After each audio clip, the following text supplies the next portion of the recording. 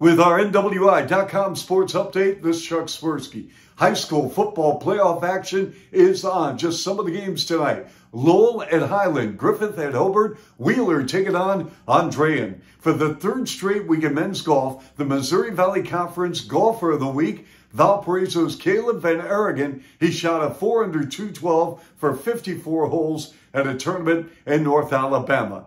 The Blackhawks remain winless, suffering their fourth straight loss. Vancouver beat them 4-1. NFL football, Browns 17, Broncos 14. Chris Taylor belts 3 home runs, Dodgers 11, Atlanta 2. Braves continue to lead the series 3-2. Bulls ball tonight at home against the Pelicans. This is Chuck Swirsky with our NWI.com sports update.